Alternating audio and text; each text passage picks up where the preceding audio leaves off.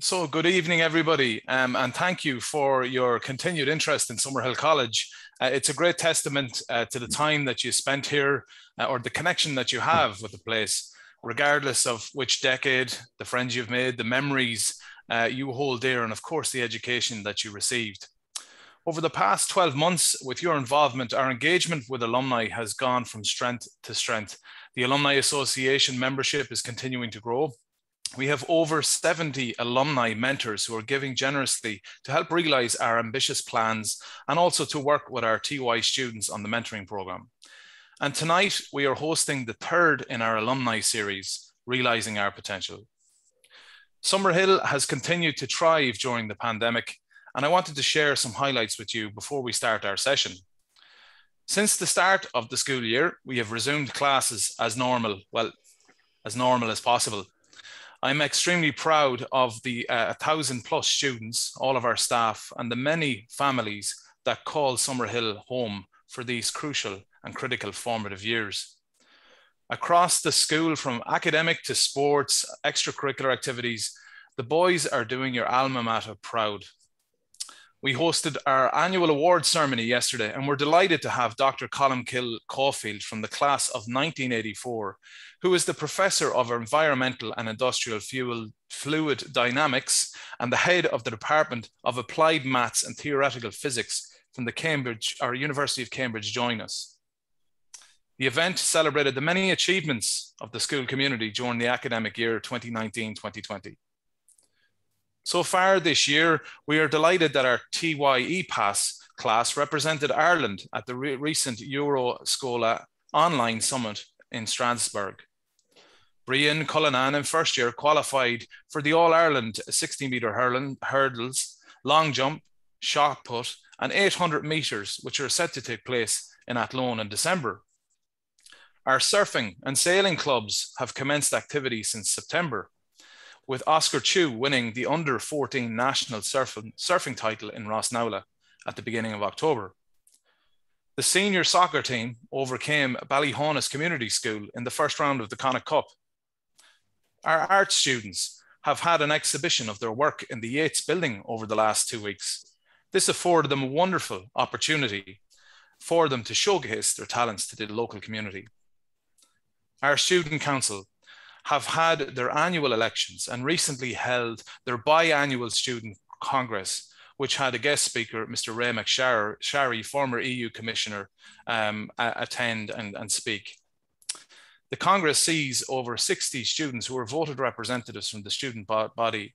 And during that Congress, they devised a plan of action and improvements for the next 3 years, which are in line with our newly launched strategic plan.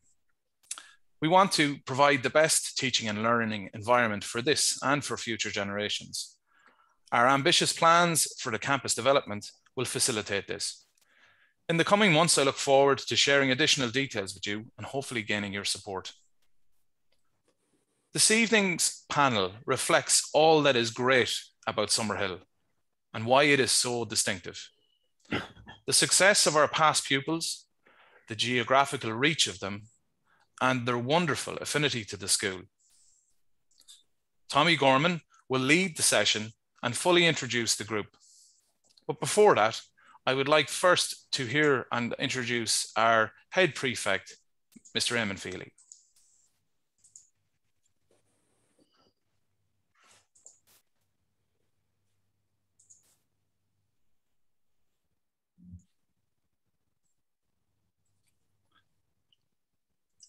Apologies about that. Some technical difficulties. We'll try and play it maybe towards the end.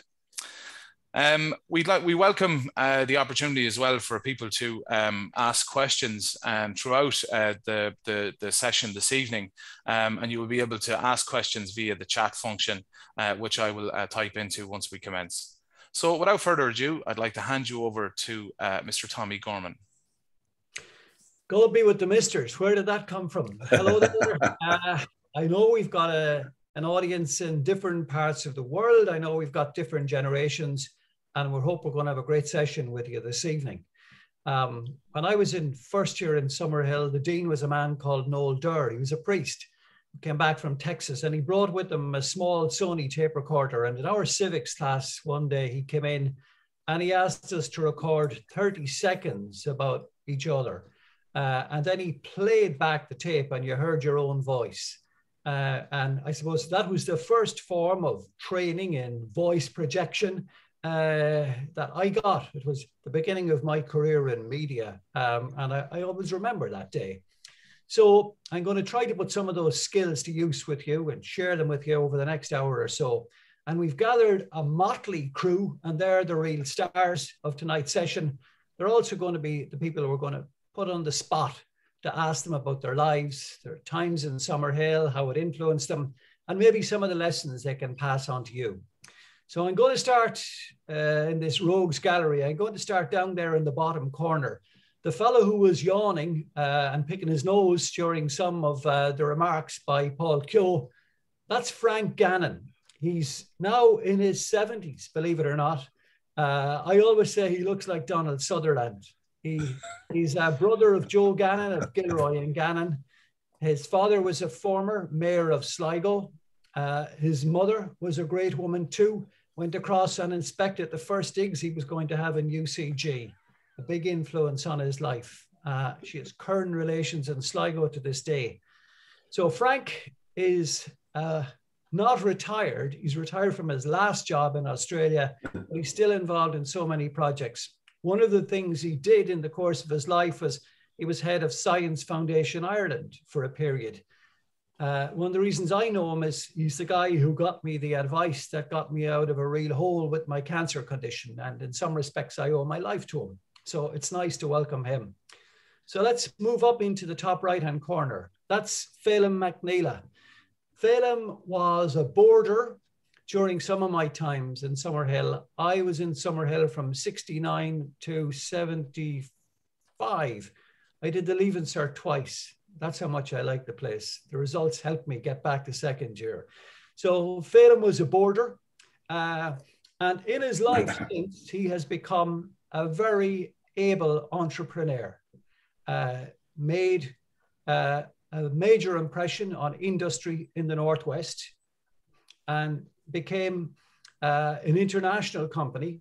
And he has always maintained his roots with the Northwest. And in fact, he's coming to, Frank is in Australia, Felim is in Ballinode in Sligo. So let's move down to Gary McSharry down there. He's a real McSharry. He's a poser. He's involved in the legal business.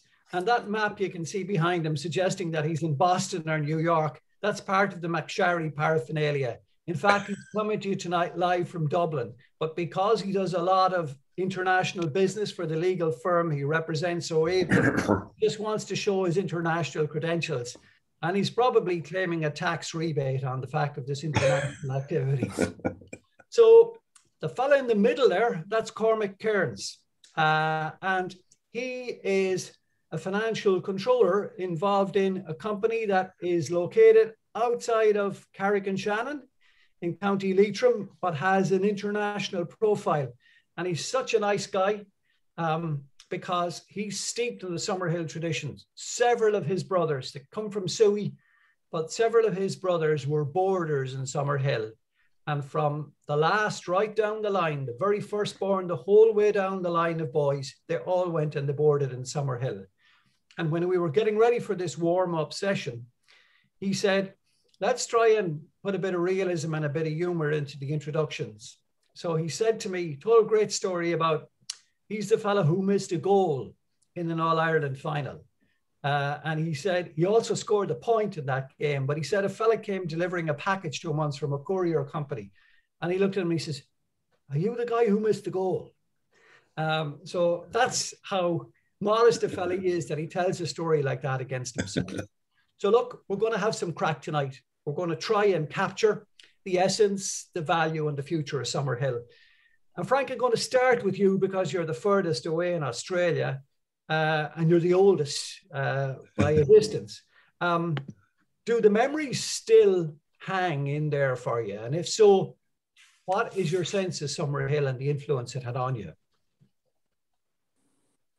Hi, everybody. So, yes, the memories.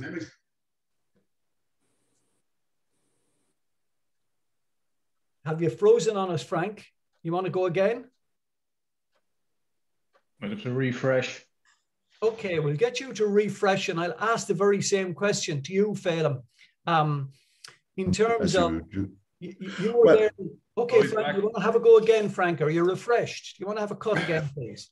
Okay, thanks. It's a long piece of wire to get from here to Sligo, I'm afraid, but I'll keep putting the shillings in and it might work. So I was.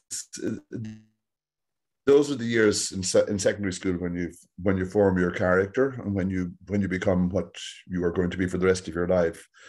So they're crucial, and I often think back on them. I'm sure I'm a product of that time in particular. What do I remember particularly about it? Unusually, I remember the divide between the boarders and the day boys. Like there were two different communities.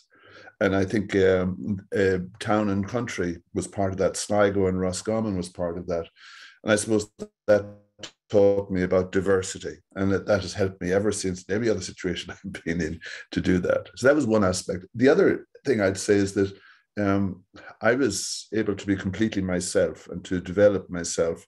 There was, to put it in one context, I was a very nubile female lead in the operettas. I was the lead soprano. And you can imagine that could, in those days, have attracted all sorts of comments or more. Not a bit of it. There was nobody who was in any way thinking that it was unusual that a guy with a high voice would be a fellow who'd be playing football in the back alley afterwards. I just stopped there because I know you want to keep around, and the others may have ideas to add to it, and my shilling might run out. Felim, do you think that you were shaped by those years in Summerhill? How do you look back on it now? You know, because you've had an outstandingly successful career as an entrepreneur. So, how big an influence was Summerhill, or did it come in university or in later life?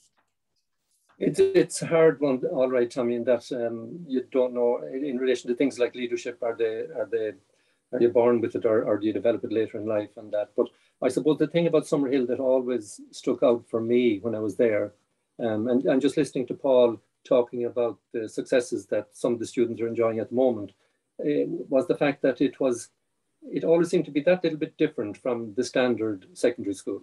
It was a progressive place under Tommy Finnegan in particular, who I know you remember, and very tolerant. And I think that gave us all, or certainly gave me, a broader perspective on the world, and encouraged you, I think, to see that and to think for yourself. And I think that generated then an ambition and a confidence to go on after Summerhill and to pursue whatever course of activity you wanted to do at university or at work, whatever it was. I think because of that progressivity, the tolerance, the cosmopolitan nature of the place, which must have been there, it was there in my time, and it seems to be there at the moment. I think that generated that sense of ambition and that sense that you could go out into the world and basically do whatever it was that you set your mind to do. I think it certainly gave me that confidence anyway. Gary, you go in there as a chaw, as the first year, and okay, you've made your transition from national school, and suddenly you're in this place. Everyone has long trousers. Fellas are beginning to start growing their first facial hair and so on. How did you find it? As you were from Sligo, so you were a day boy, right? Gary? Yeah, absolutely. So what was it like? Just tell me, you know, going in for you, how did the place start to make an impression on you? Yeah, it was certainly a big transition when I look back on it now, but I suppose from my perspective, it was a little bit different. My experience was almost, like a home from home. Like you couldn't throw a stone in Sligo without hitting a cousin or a family member. So at one point, I think I had 8 cousins and 2 brothers in the school. So from that perspective, you were immediately, you had someone to welcome you. You had a couple of them that were a few years ahead of you. Talking about facial hair, I think some of them had mustaches at 14. So we were well protected. You were well looked after. And if anything, you're going into a school with 1,000 boys, it's pretty daunting.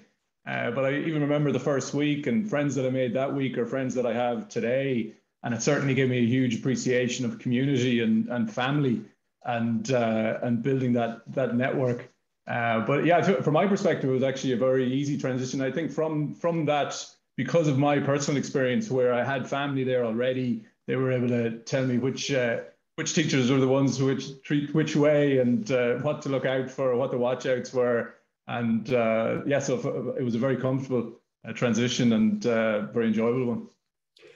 Excuse me. And Cormac, you're coming in now, and you were the last of the line, or near the last of the line, were you, the brothers? Had you any resistance? Was there any side of you saying, I prefer to go to Coolah, or from what I've heard of this Summerhill place, maybe it mightn't be for me, or were you bursting to get in? You came in as a boarder, right? I did, yeah. I wouldn't say I was bursting to get in, but certainly, you know, 6 of my older brothers had already gone through Summerhill. There was 3 of them there. So that really helped. I mean, I went in as a boarder, 12 years of age, so it was pretty daunting. So you learn to grow up fairly quickly and become independent.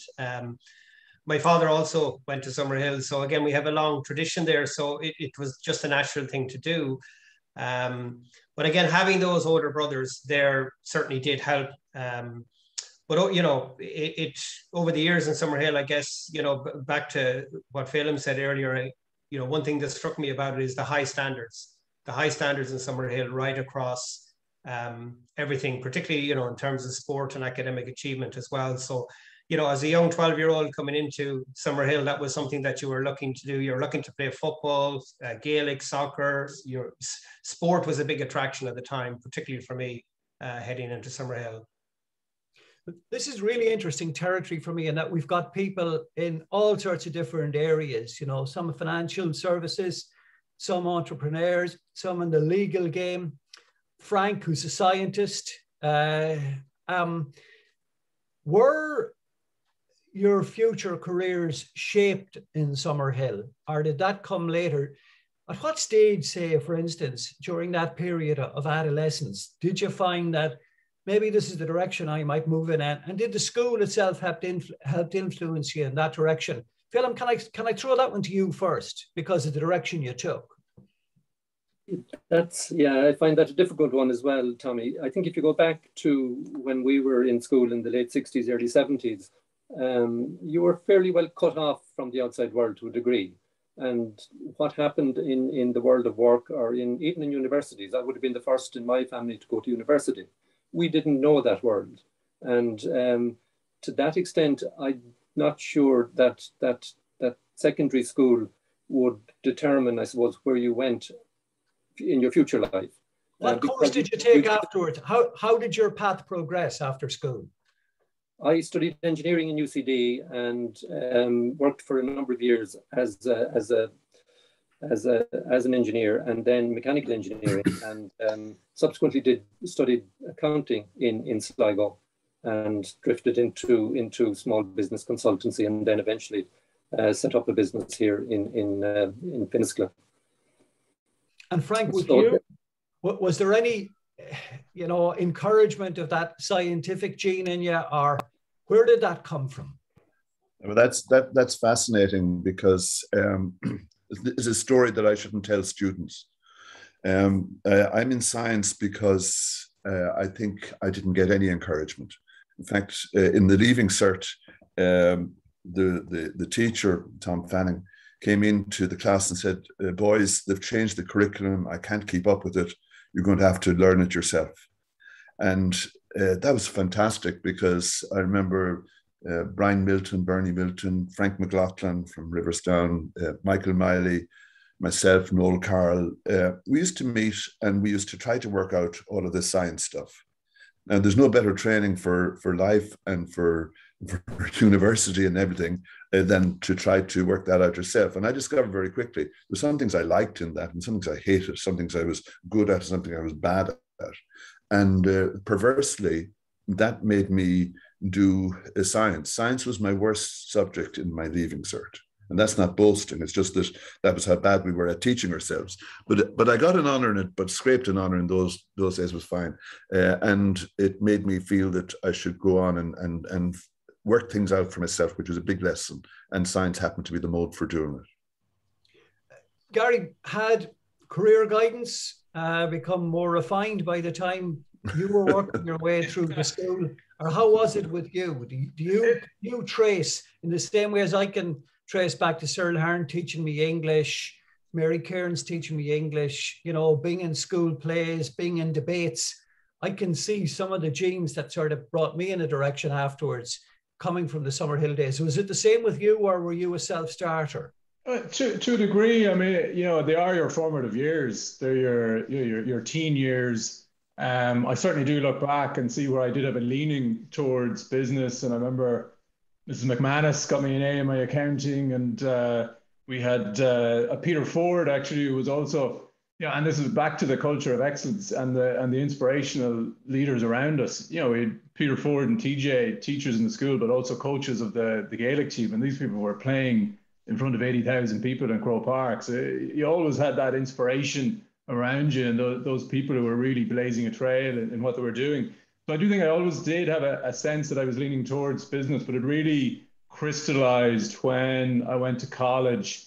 And I did law and accounting in college, but then I actually worked in an investment bank, worked in an accounting firm, and worked in a law firm. So then I thought that as a corporate lawyer, you ultimately will pull all that together. You pull all those skills together. So it, you know, as a lawyer, to be able to understand the economics and understand and read a set of financial statements has been a good plus.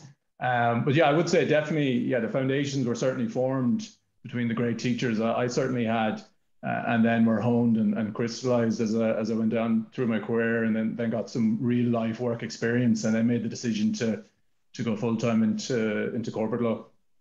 And was it the same with you, Cormac? Were there people there who were shaping and saying you might be good at a certain thing, or were those instincts nurtured at secondary school level? Yeah, absolutely. I don't think there was anybody kind of saying, you know, specifically to me, because I guess at the time career guidance wasn't great, but certainly I was very much influenced by teachers.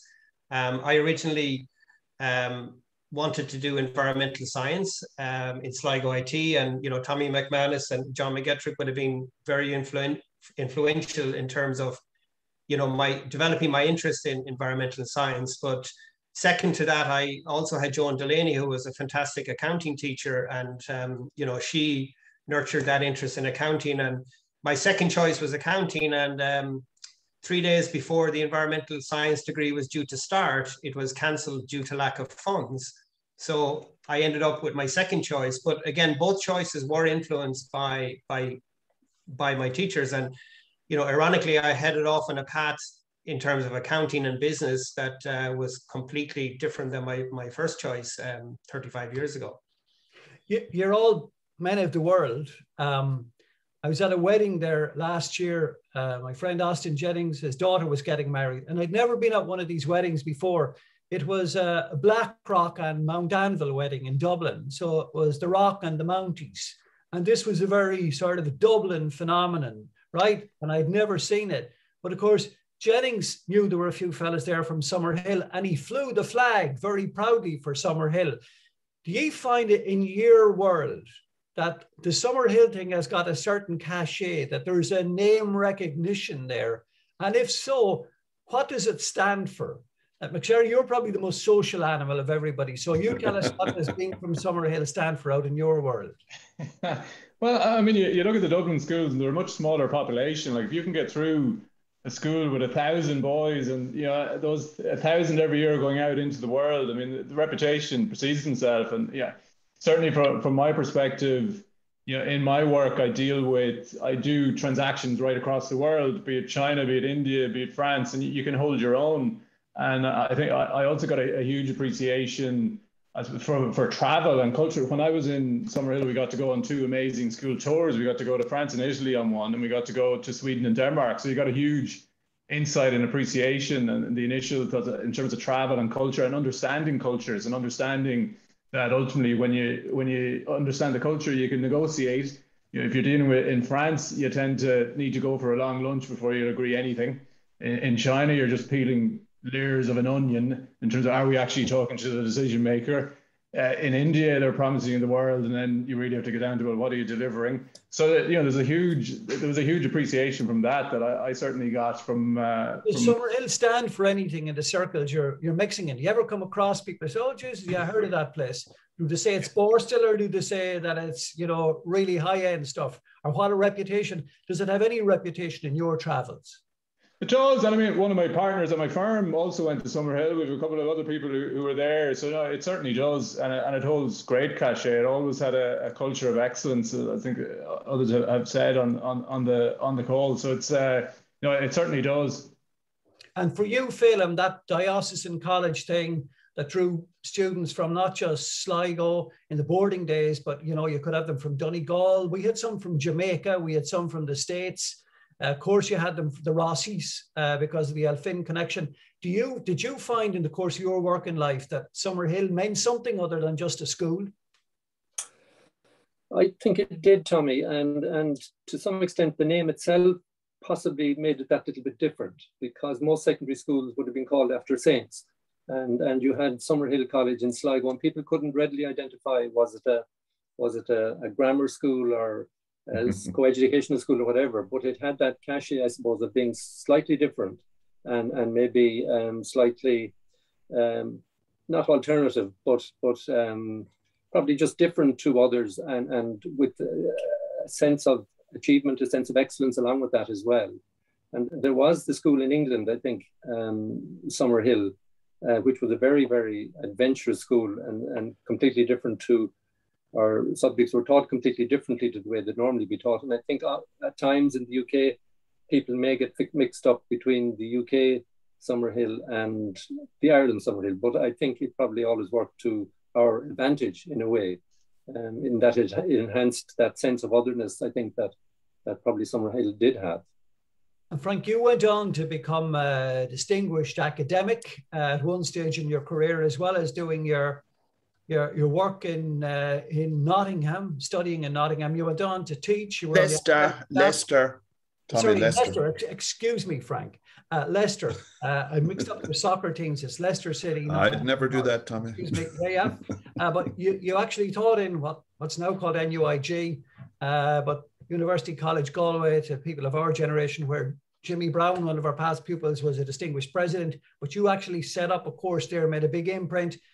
You go on to work in Australia. You run a very, very important research centre there. Now into your late 80s or 70s, sorry, early 70s, you're still working. How significant was that Summerhill thing in your CV? Was it a sort of a blip, or was it sort of adding to the layers? Well, actually, the two parts. Obviously, most of the time I had to spend when I was working in Germany and France as well, explaining where Ireland was. Now, unfortunately, I didn't get as far as Luxembourg, so I couldn't teach the coach of their team where Ireland was, but that was a different matter. In addition to that, I think that, so that didn't make any difference, but I did have to decide, and did decide very early in my CV, to call it Summerhill College and not the College of the Immaculate Conception, because explaining the Immaculate Conception in addition to Ireland would have been far too big a challenge. So I think it's much better branding to call it Summerhill College and just use that. Cormac, excuse me, in your life, how important is that Summerhill thing? How useful was it? Would you meet people in business and say, oh yeah, he was in Summerhill? Yeah, I mean, absolutely. I think certainly in the early days, when I would have spent my early career in Dublin, I think that the brand name Summerhill was very big, and you were always proud to say where you were from, what school you went to. You always found that people knew of the school, they knew of the reputation of the school. So I thought that was, very interesting, particularly, as I was getting myself established in Dublin for those first couple of years. In later life, then, you come across people all the time through business, through work, who've gone through Summerhill. And the one thing that strikes you is that, that there seems to be a special bond between those people. It's like as if it's like one of your long lost friends, when you pick up a conversation with them, it's like as if you never left. I find that there's a common culture that you share with people who have gone to Summerhill. And generally, when you're dealing with those people, whether it's be in the workplace, through business, which we always come across those people who have gone through Summerhill, I just find that the culture of those people is very, very similar to your own. And to have that kind of shared background has been very, very useful. Yeah, the language is fascinating. The things we learn, you know, the nicknames, you know, the traditions, they always stay with you in the same way as the four lights means something to most people from Sligo, because anyone who's been around for the years of the Four Lanterns, in Felim's day, Orbeez was the place fellas used to slip down there. Sometimes if they were really bold, Hollands. And, you know, we had those sort of episodes in our lives. Have you found that some of the friends you still have today, and we've got guys going across the different decades here, is your circle of friends today, you know, does it include a Summerhill contingent? Frank, you're the eldest. Yeah, I know. I'm still. Thanks for the reminder, Tommy. No, I'm really a proud member of a group called Vintage Reds, and they're all Summerhills, and they keep me in regular contact with Sligo Rovers, and some of them are online. So that's very important for me. There are others like Damien Courtney is still online. There are people that I have maintained contact with at all times. And I think that has been important, because particularly when you move around the world and live in different places, you do need to have a mooring that is where you feel this is where I've come from. And I may not get back to the mooring too often, but at least you know this is where you came from. And I think that if you can mix metaphors, that grounds you by having that mooring that allows you to feel that you're part of that community. And Tommy, I'd have to say yourself as well, like sure, that I'm sure came not just from Sligo, but from Summerhill, shared cultural backgrounds, and my best friend. Thank you, sir. Felim, yourself, have you kept up your circle of friends? Is there still a handful from Summerhill, or more than a handful? Yeah. Regrettably, I suppose, Tommy, over the years, I found that I haven't kept in touch with as many people as I'd like to have kept in touch with. There are a number of people that we meet, not that regularly either, but we do keep up contact and revisit old times as often, I suppose, as circumstances allow. And I just, one of the regrets I'd have, I suppose, about my working life is that I probably became so consumed and involved in it that I let that other side of my life, to some extent, diminish. When I probably it would have been better for me if I had kept more in touch with that circle of friends that I had from Summerhill. Gary, have you got a Summerhill mafia? Is there a sort of a clique of you that stick together as if it's yesterday? Well, I suppose there's the McSharry and the cousin mafia as well. So again, I was lucky where some of my cousins are obviously some of my best friends, and a number of them remember, like Gabe's was in my class, Brian Burke was in my class, you had Mel, you had Tom, Patrick, Stephen, you had Trevor, my brother, Connor, my brother, Tom. So, you know, there was always great camaraderie, and we're obviously always still in touch and get to go to all the family occasions together. And then other friends like Kevin O'Donnell, I would have met the first day I went there. I was talking to him today, and how we're still friends is because we saw so much of each other, because we were in class together all year, and then we beach carded Ross's Point Beach together. So we were together nearly 365 days of the year. So that was always good fun. So no, I'm glad to say, yeah, still in touch with a number of them. Cormac, nobody would be better equipped to talk about this than you, because you've got the intelligence of the brothers as well. So you'll know if that Kerins network has got an extended Summerhill family. If you just have 4 or 5 friends each, cripes, you know, it's quite a community in itself. Quite a subset. Yeah, it's, you know, any family gathering is always liable to break out into a discussion around Summerhill and all the various stories, which of course we can't repeat on this call. So you know, we can, Cormac.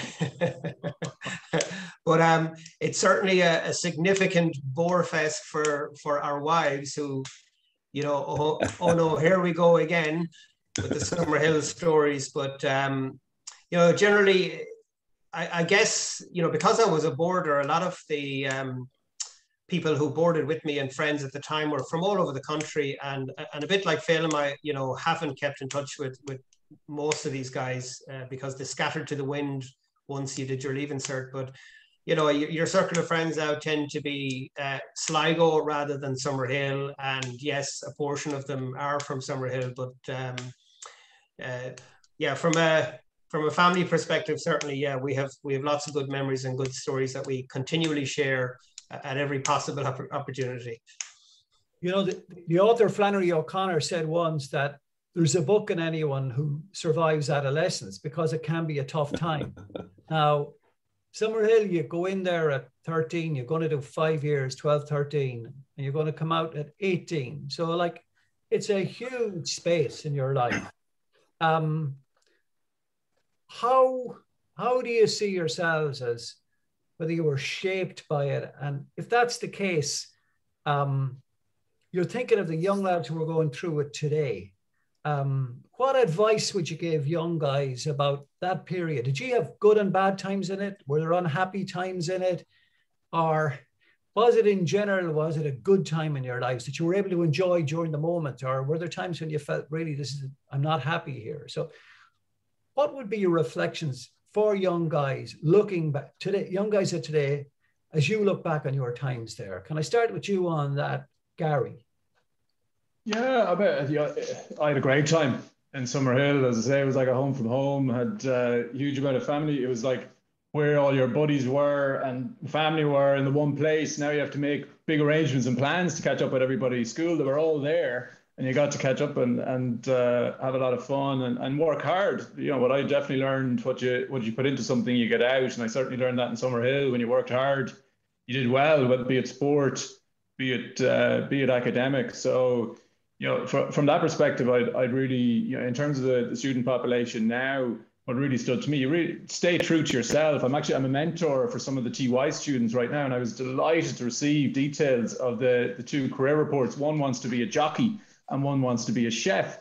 And I was immediately thinking to myself, that is brilliant. These are people following their passions. They're not being conditioned. They're not being society telling them you need a permanent pension bill or you need to be this, you need to be that. Ultimately, stay true to your passions, back yourself, have courage of your own convictions. And ultimately, when you put in the work, you tend to always get it out and keep a balance. That's the real, there is a lot of talk about work-life balance, but it is all life. And being able to maintain your sense of self and maintain a sense of purpose within that is critical. That would be my sixpence worth. And Cormac, how would you say, look back on that time, 5-year period, and how would you, if you're advising, young lads today, what would you tell them based on your own experience? I guess, when you look back after 35 years, you really only remember the good times. There were lots of bad times. There was lots of downs, ups and downs during those 5 years. And again, particularly as a boarder, it was a tough time being away from home, etc. But I think you develop a certain level of resilience during that period. I think from a work ethic point of view, it was something that I look back and say, well, that came from Summerhill. I think we did 3 hours supervised study every day for 5 years from day one. As a boarder, you had to do it. That, got into good habits, setting high standards for yourself, good work ethic and all of that. And, I think that you've got to take those knocks. I mean, you've got to have those bad times to enjoy the good times. And I think that, when you're trying to get through those 5 years, it can be challenging. It can be tough because there's so much pressure on the leaving cert and the CEO and the points race, which is a bit ridiculous, because ultimately you can be whoever you want to be. As Gary said, be true to yourself, follow your dream. If, don't pigeonhole yourself into a particular career that ultimately you may not enjoy, you may not like. I mean, I went down the route of accounting by accident. As I said, I wanted to do environmental science. And over the last 35 years, I've actually done worked in 7 completely different disciplines across multiple different industries. So, you know, like ultimately, it's about it trying to enjoy what you do. You know, trying to find that true north, you know, that makes you happy, rather than going down a route ultimately that, you know, a job that you might be looking to get a good salary, a good wage, a permanent pensional job. I think those days are gone. I think people are much more flexible now, much more likely to follow their dreams and hopefully make a career out of those dreams. And Felim, like, based on your experience, you were there boarder when it was the mix of boarders and day students. You had an enlightened principal coming, and no corporal punishment was going out the door. Thanks be to God, that's gone now. It's a different kind of a world. But for young lads who are going through that period of, you know, national school to secondary school, and then suddenly you're at the mercy of the next phase of your life, what would you say to them about how to try and get through and make the most and develop in the most holistic way during that 5-year Summerhill space? Yeah, no, I think it's difficult for anybody moving from primary school into secondary school. It's especially if you're moving into a school where it's mostly new people you're meeting. I think that can be a challenge. And I would have seen that myself. My son, Oisin, went to Summerhill, and I would have seen it with him as well. That transition can be difficult. But I think there's a few things that I think that it takes a while, I suppose, just to find your place within the school, and that it's natural that it doesn't happen on the first day. It possibly takes weeks or even months into the first year, even into the second year, before you find yourself almost. So people, I think, our students should be conscious of that. But I suppose there's a couple of things. One would be sport. If you have an interest in sport, I think it's a great way of meeting friends, and it's great for your physical development, obviously, as well. But and from a discipline point of view, particularly if you're playing competitive sport and you're training with the team, or you're training for athletics or whatever it might be, that can add a significant dimension to your life in secondary school. And I suppose we have to you develop also, and I think Cormac may have mentioned this, a certain resilience. If you're mixing with, in our case, I think there were 600 to 700 students, of which boarders maybe 200 to 300. And as a boarder, you're there 24 hours a day, 7 days a week, because we didn't get that many times going home. And you have to have a certain level of resilience coming out of that. And again, it takes a while to build that, but it does stand to you later on in your working life. As a boarder at the time I was there, there was a hardcore of people that were avid Leeds supporters, and Leeds were doing very, very well at the time under Don Revie, and were winning trophies left, right and centre. And for those of us that followed teams that played a superior form of football like Manchester United, they made life very, very difficult for us. But you just learn to live with that. There was no way back from it.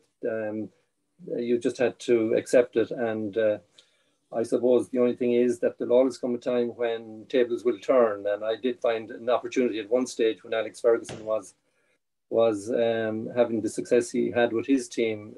I met one of those lads, and my inner child emerged, and I took some enjoyment out of balance the scale. Yeah, exactly. Yeah. Frank, but again, the same issue with you in terms of what you'd say to young guys, to today's, our successors, the guys we got to look out for. What would you say to them about their journey and their families, their parents, their journey through? Yeah, so I when thinking about this morning, or this evening, your time, one thing recurred to me a few times, and that was said by Father Lavin, who was our Irish teacher. And remember, I was there in the 60 to 66, a delicate time in Ireland, Irish politics. And he said, probably more than once, but it resonated, he said, others died for Ireland. You have to live for Ireland. And I thought that was a powerful message. And I think there's two aspects in it. First of all, that Ireland is an important part of your life, but also you have to live for others. You have to have a commitment to your community and those around you. And therefore, never forget that you are part of a larger community. So even as I moved around the world, that sense of it is important to look where you are and to do your best for that is a really important aspect of my life. And that's why I'm a Queensland Reds rugby supporter. I'm a Leicester City supporter. All of those things, because I do feel that you have to get into your community and give back. And that's perhaps a slightly different message than the dominant one today, which is more inward looking. What's in it for me? What am I entitled to? It's the other way around. It's that you're not entitled to anything until you've earned it, and you earn it by what you put into society. And that was a good general message, which was encapsulated in that short phrase. Well, when I was in Summerhill, in first year, I got into my one and only fight. And it was with the boarder from Balmulla called Tommie Kelly. And we were down at the end of the long corridor in the prefabs. And he was on top of me and he says, I can keep you down here and I can beat you, or I can let you up and we can shake hands. That was in 1969, 1970. And he's godfather to my daughter today. He's living in Munich, and I'd say he's probably watching this. He's my friend for life. And I close my eyes sometimes and I think of Summerhill. The only nightmare I have is I still wake up in a sweat thinking leaving cert maths are on this morning and I haven't a hope. And that's 74, do the sums, Tommy, that's 47 years later. So when you close your eyes, or when you hear the word Summerhill, what's the first thing that comes into your head? Cormac. Summerhill. Yeah, I guess the first thing that comes into my head is achievement in sport. You know, I think it's been mentioned already. I think one of the reasons I would have loved being attracted to Summerhill in the first instance was sport. And, you know, Summerhill continues to excel in sport, you know, all sports. I know earlier on, Frank, you were saying you were a squash guy, but wasn't squash. It was back alley soccer. Back alley soccer. Squash hadn't been invented in then. Wasn't even orange squash in the 60s. but Kia ora. You know, I think I always remember going to the gym at the old Father Flanagan Hall, and we were amazed at the photographs up on the wall of all the various teams that won All-Ireland titles down through the years. You know, remembering David Pugh and all the PE classes, just, you know, on the back rugby pitch, slogging it out in the muck and the dirt, and the front pitch, watching, you know, Paul McGee come back and play, you know, former students.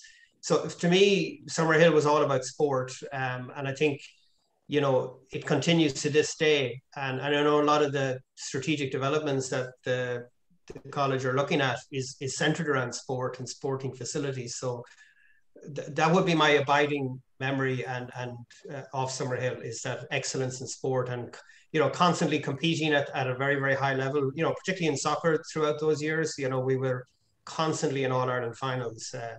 Didn't win too many of them in my day, but certainly the expectation was that you got to an All-Ireland final at a minimum. You certainly were looking to win the Connacht titles every year. Felim, paint the picture for me. Summerhill, is it the smell of the food? Is it the dampness in the dressing rooms, or what is it? Yeah, a bit of the dampness in the dressing rooms, all right. But no, like Cormac, I have two very clear memories. One of going as a supporter down to Tuam Stadium, down to a Connacht final where we were playing St. Charlotte's. I think it must have been 70 or 71. And a huge crowd of Summerhill supporters went down. And Summerhill had a fabulous team at the time and beat Charlotte's in Tuam. And the sense of occasion, the sense of victory was absolutely immense. And it lives with me to this day. And another one was going, I think, to Talca Park, probably in around the same time, to win the All-Ireland soccer schoolboys that year. So that was the kind of level that things were at, probably much the same as it was in Cormac's time as well. But the other memory I do have of is as a boarder, when we were in Leaving Cert, we had most of the dormitories for prior years were big rooms, no separation between the beds, and you could have maybe 40 or 50 people in a dormitory. But in Leaving Cert, we were given smaller rooms, and there was 7 or 8 in each room. And we had, in my Leaving Cert year, I had a room with 7 other guys.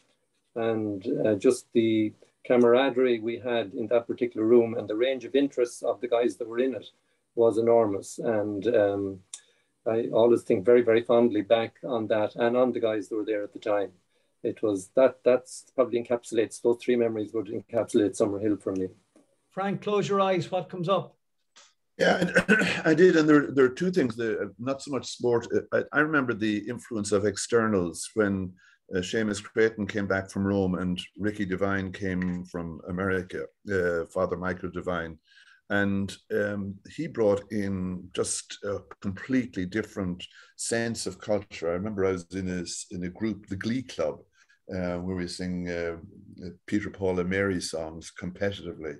We'd be in competitions for everything. He brought in basketball. He snuck soccer into the places where they shouldn't be played, etc. So, from my recollection, was just all of the diversity that came through those influences into what was, in fact, in Sligo in the 60s, a relatively tight community where everybody did everything more or less in the same way. And these came in with different perspectives, and that again was formative for me. Gary, tell us some of the sins and some of the memories. Yeah, I mean, like, it's a collection, obviously, of what has been said. But for me, I had a lot of fun in Summerhill. Yeah, I think, not a huge, like in the classes we were there to learn, and you tried to have fun, and you knew the teachers you could have a bit of crack with, and you knew the ones you couldn't. But in between, there was a lot of fun. And, you had fun on the field, and we always performed to try and win. You were always trying to perform to the highest standard. You were playing against other schools who trained hard. You knew if you trained hard, you'd play well, you'd perform on the day, and same with the learning, same with the academics. But I think some of the key things, like the school tours, were phenomenal. And if anyone gets an opportunity, any of the schools that are there now, or if they were just brilliant in terms of opening your horizons, getting to know. Like, we pulled up outside a hotel in Sweden, 60 lads, and a bus full of 60 Finnish female students from a female school pulled up behind us, and we were just like, God, we're in heaven. This is, and then the banter and the crack you had. So that's certainly my abiding memory is the fun we had, and what we learned, and they were very much our formative years and gave us a platform to move on to other things. I got a text the other night from Paul Brennan. He was in my class, Paul from Clonard. He was a boarder, and they were just after playing in the London Palladium at the UK end of the Clonard tour, and it just sort of brought home to me, the pride I have in that link. You see it with the Westlife lads. Felim was talking there about Ski McGee and the guys. It was a beautiful program on Ocean FM at the weekend where there was a reunion of that football team. I was at that match, Felim, you talked about, where Ski McGee was magic. Felim McNeela and Andy Feather, Fergo Hopper, all the guys, Leo Boland, just wonderful guys.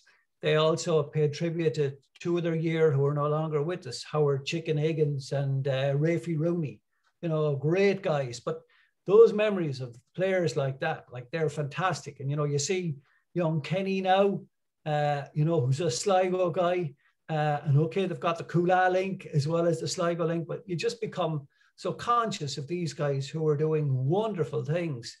And one of the lessons of life for me is fellas are able, from all walks of life in Summerhill, to actually go out there and to make their name, make their way. I see Donald Gaynor sending in a little email there. There he is over there, big whaler dealer in, high finance in the States. You look at Christy Jones' nephew, and you think of the values Christy Jones gave us in Summerhill. I saw him when we were there. He used to take fellas down to the Vincent de Paul, and he was out painting houses for travellers out at Gibraltar. I saw him bringing us down to St. Columba's and singing at Mass for the patients, and just his social involvement and the examples he gave us. Were there individual teachers in particular who, you know, sparked something in you? Was there a friend you had, or was there a teacher you had who sort of became an inspiration for you, who opened windows for you, or who changed your way of thinking? Gary.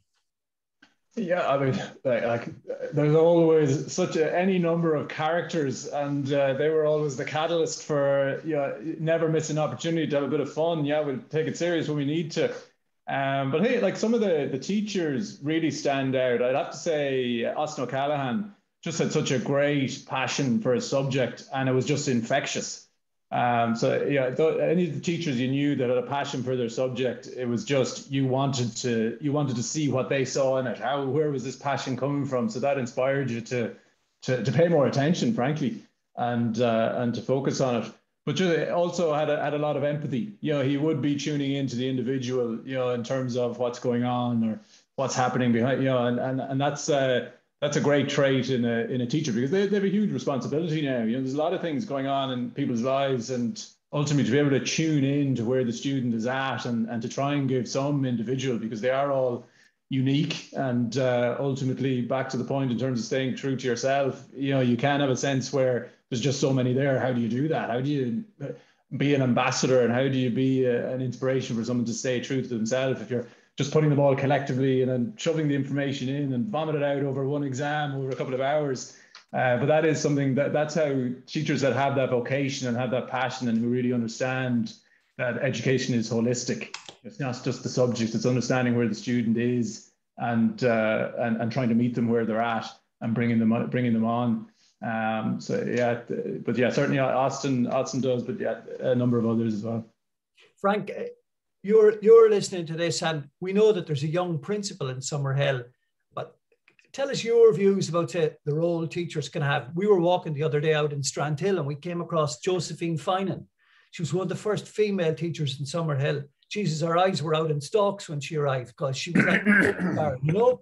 So Josephine told us the other day she was 21 when she came to Summerhill, and she was just, you know, barely older than we were.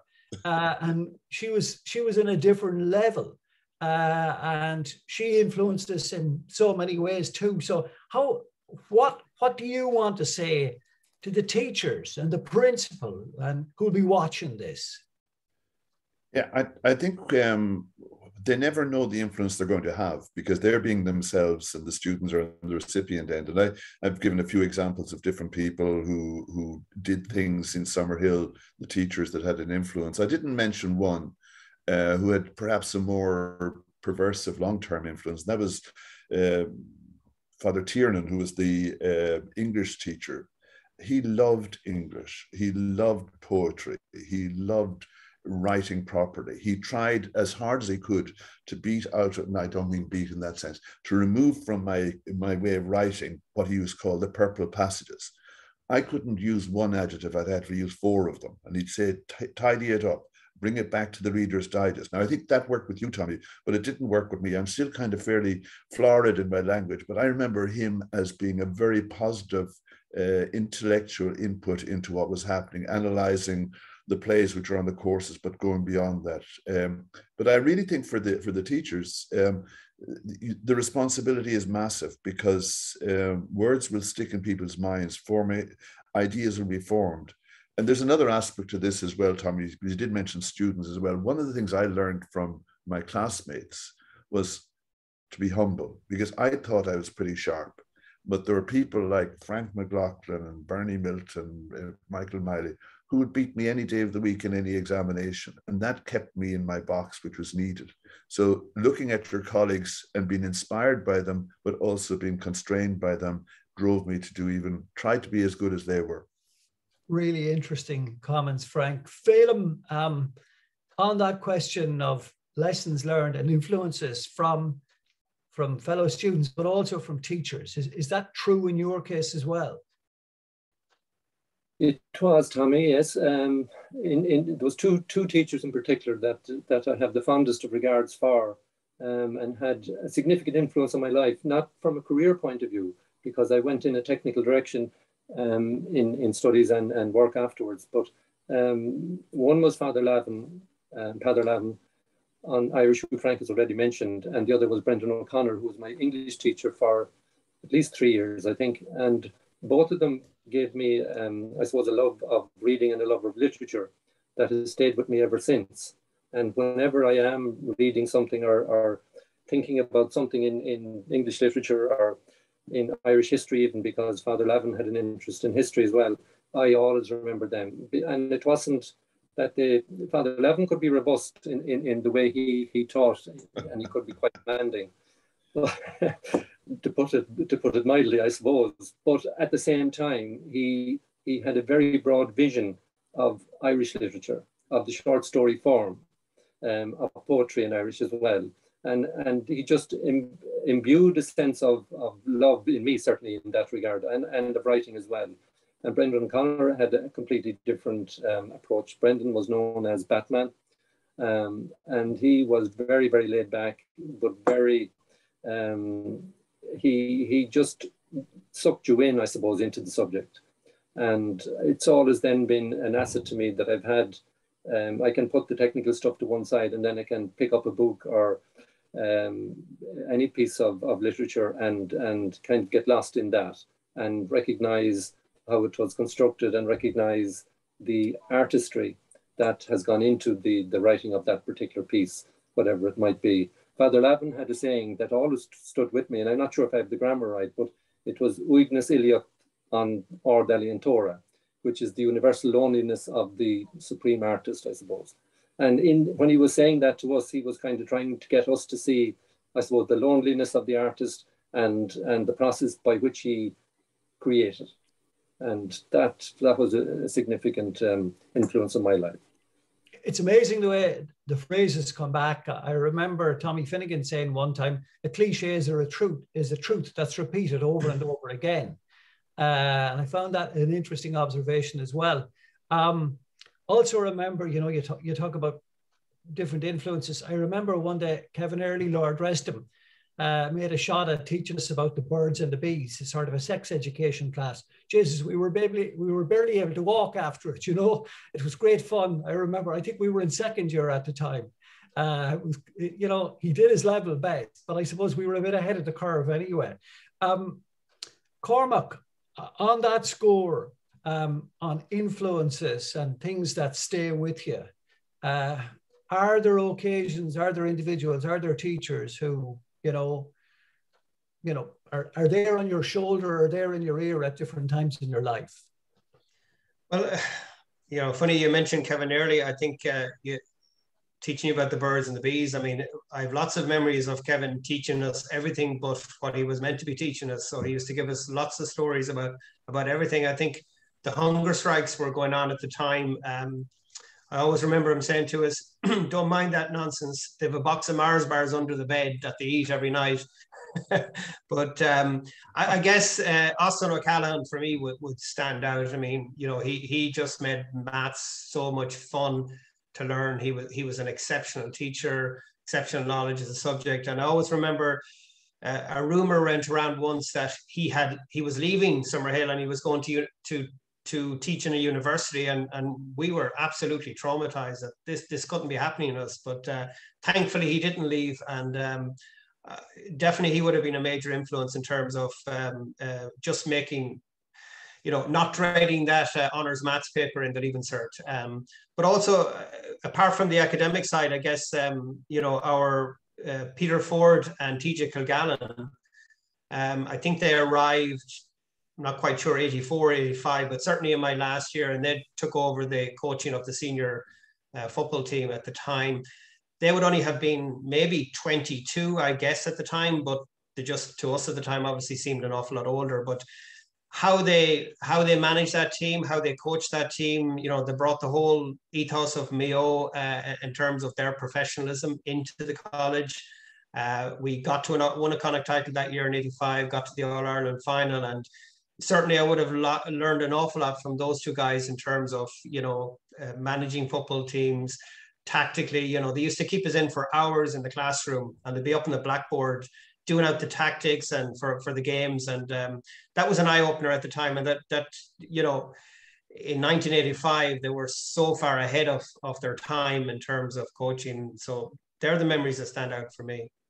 I was horrified, and I think the word went round the world to a certain small audience when the place went on fire, when the old building went on fire. I think we were all horrified when we saw that.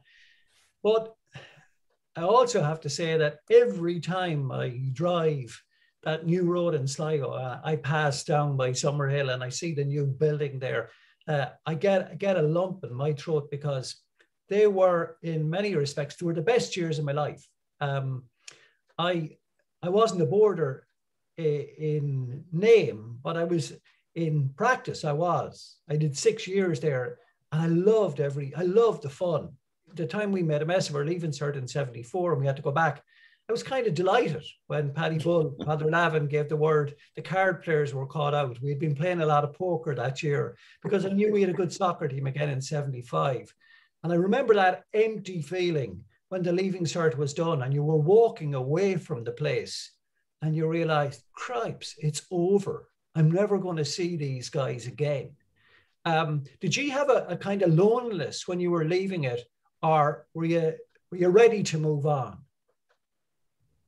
Frank? Yeah, I think I wasn't excited about moving on. Do you remember they used to have the retreats, and there's lots of soul searching went on in those 3 days where we weren't allowed to make as much noise as otherwise. And I remember thinking in my leaving cert, all of the others are dead keen to get out of here. I wasn't. I didn't. I felt it was an easy transition into life, but not one that I wanted to get away from. And just one other thing I had a thought earlier on. One of the best things in terms of the teachers, I remember Michael Kine, Lugin, was the maths teacher. He was a formidable figure, but he took those who he thought were interested in learning maths at his lunchtime to teach us extra. So it was a great commitment to the individual by somebody who could have gone off and had a cup of tea himself. But so I missed that. I missed all of those things. And I suppose I was a bit scared going out in the world. Like, I only knew Sligo and up and down to Summerhill and back again. That was, we didn't go on any tours at Gary. That didn't exist in our day. So moving away all the way to Galway was an exciting challenge, nervous move. But it was not something that I left saying, wow, great, I'm free. Quite the opposite. Was it for you a happy release, Felim, or because you had been a boarder now, and you were getting back to your family for a time and, getting back to the normal life, or had you mixed feelings when the time came? There was indeed, Tommy, yeah. I remember I have a recollection of when I went to Summerhill first, after being there a few months, just coming to this acknowledgement, I suppose, that Summerhill was my home. And I could get out of Summerhill occasionally for Christmas, Easter and summer, but it was my home. And it was just, I had to do a little bit of a rethink about myself then. And so when it came to leaving cert, that was the big transition, because you were going from that situation out into something completely new. As I said before, I was the first to go to university, so you didn't know what you were doing. So there's a huge level of apprehension. But I suppose it was mixed from that point of view, maybe looking forward, not knowing, but looking forward to it at least. And a sense that I had done my time also, that it was time to move on. But from a boarding point of view, it was unusual because we all did different subjects. So by the time I had finished my leaving cert, maybe 2/3 of the boarders had gone home. So there was a kind of a sense of a lack of finality, a communal saying goodbye, we'll say, a lack of finality. It was a little bit about that. So it was just a little bit strange, but I suppose looking forward to the next step and just I suppose trying to make that transition in your head, really. Gary, you were probably part of the generation that had grads and, you all got ticking up and had a few class and, we weren't, it wasn't as developed in our time. So were you just ready to go off and embrace the next phase? You were sort of used to this notion of third level. You're much younger than we are. Yeah, and but testament to the formation that Summerhill gave me, I was ready. I was ready to move to the next level, and that was the whole idea of Summerhill, was to give you that skill set, give you that confidence, give you that ambition to be able to move on to the next level. And I was certainly ready. Certainly missed the place. And then there was a continuous train. Like one of my coaches, Brian Burke, was in UL with me. Brian Kern, we shared a house for a couple of years. Another Summerhill. So you always had that group of Summerhill connections from then on. So you always had that link and that commonality. And in your case, Cormac, when you were, say, moving out, okay, it's over. But nowadays, because you're living, we're talking to you tonight in Suey, when you drive over that road, or when you're coming in by the roundabout, if you're over Circular Road, or you're there at the roundabout, and probably more often on the drive-by road, do you still get a sense of the place? Does time stand still, or do you go back, or what happens with you? Yeah, absolutely. No more than yourself, Tommie. Every time you drive down the new road and you see the fire damage, you get a lump in your throat, because basically that's the dormitory that we had when we were leaving certs. Right under those, where that roof is burned, was where where the sinks were. So yeah, I think you always glance in, you always look at the splendor, I guess, of the school today, and any opportunity we get to go in and have a look around, it's fascinating to see the developments. And I was certainly not in a hurry to get out of Summerhill, because we had a fantastic 84 or 85, particularly 85. It was all about football, so we had an absolute ball in our final year. So we weren't in a rush to get out.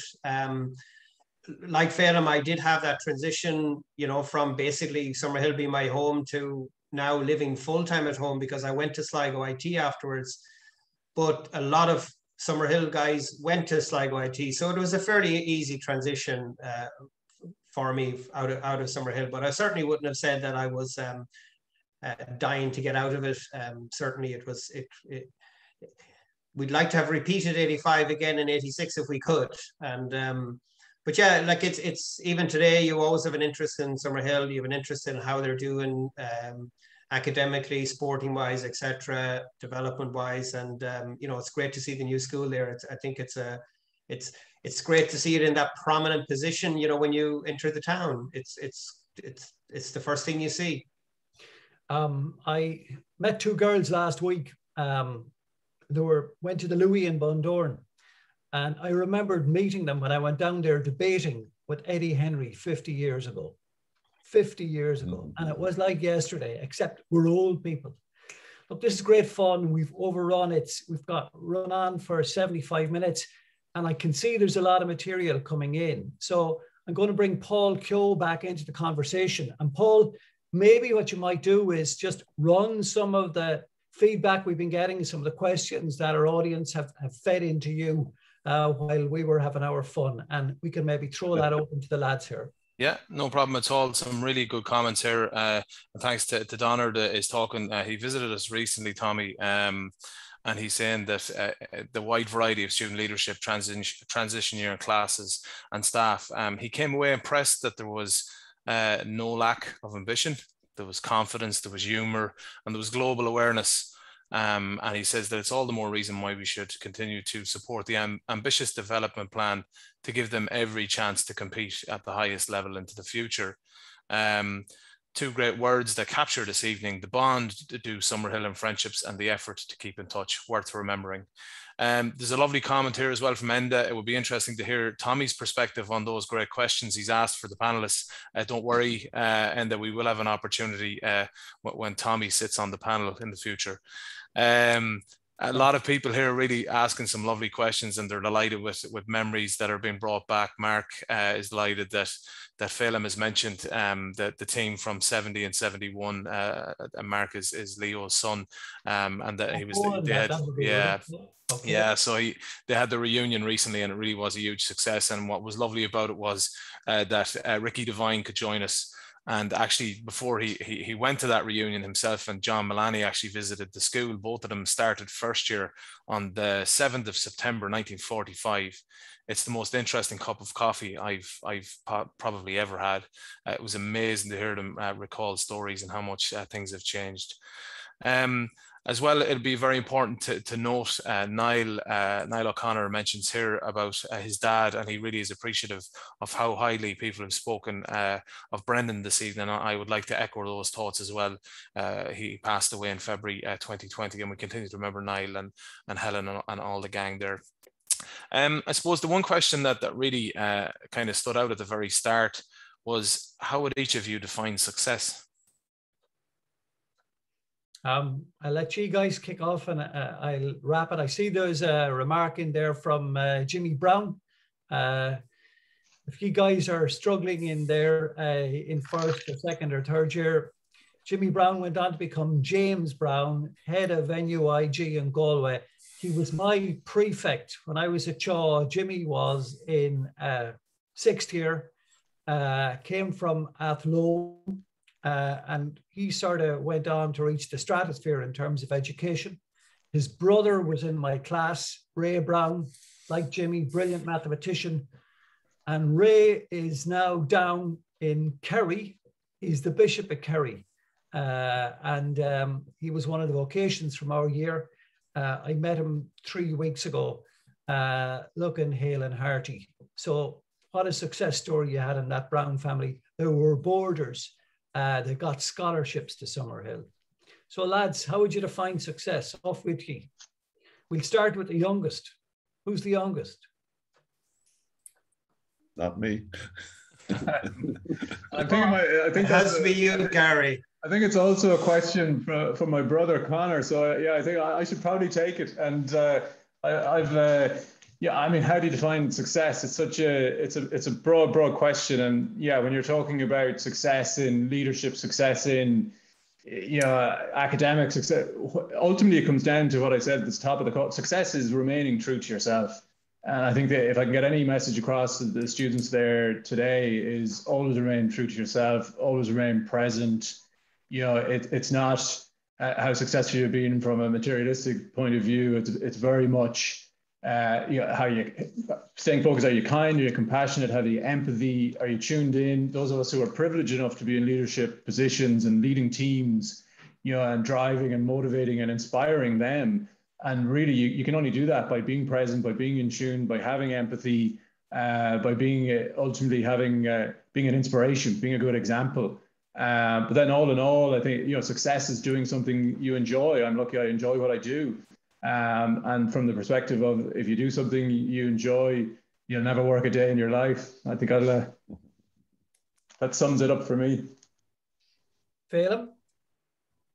Yeah, and I suppose similar to that as well. I think there is a huge emphasis on the materialist gains, I suppose, in life. And a lot of the times, as far as I can see, success is measured in those terms, or it's measured in your status in your work life or in your personal life. But at the end of the day, it all comes back to me to contentment. So if you have inner contentment, irrespective of the financial aspect or your place in society or whatever it is, I think that's what success is to me. That if you strive for that, I think that will leave you far better off at the end of the day than striving for some of the other things that we do strive for, unfortunately. Frank? Yeah, I've moved from place to place, and at the end of each visit station of the Cross of Life, I always ask myself the one question: have I made a difference? And I think that's the biggest part. I don't know. Am I still coming through there? Just checking. Yeah. I think I may have frozen. Did I freeze, Tommie, or not? No, you just keep talking. Your sound is coming through. So what I think is making a difference is important. And I used to, so I keep going and see what you can No, maybe I'll kick on to Cormac while you're just refreshing there, Frank. Cormac, success? Yeah, Tommie, I listen. Success. And come back to me because we're going to Cormac. Okay. Yeah, listen, as has already been mentioned, you know, success typically gets defined in, you know, materialistic ways, you know, how you've done in life. But, you know, I think if COVID has taught us nothing other than what is important in our lives. So I think everybody over the last 2 years has had a reset in terms of what's important and what's important in their lives, whether it be community, whether it be family, etc. So, like, ultimately, it's about being happy in what you're doing.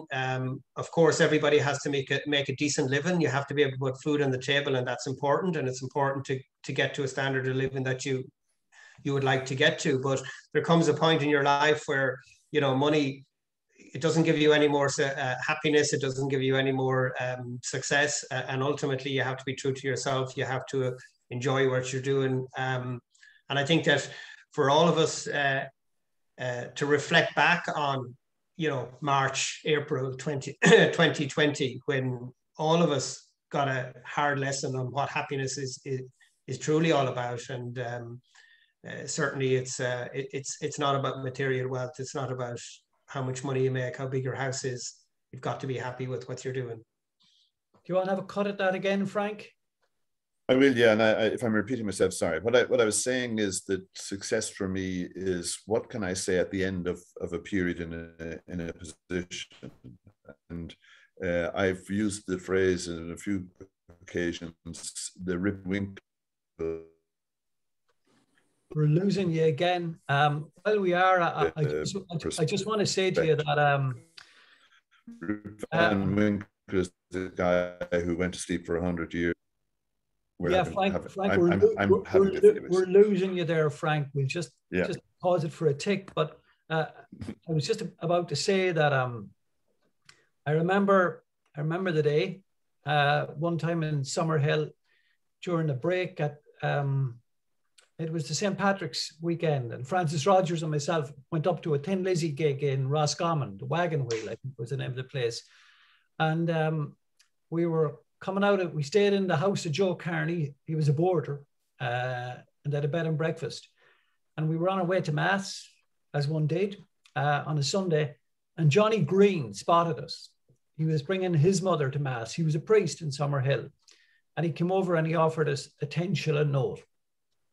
And we didn't take it, but that was Summerhill to me. Roll the years on, I'm retired. And Mickey Yauch and his wife come out to my house with wine to mark my retirement. That was Summerhill for me.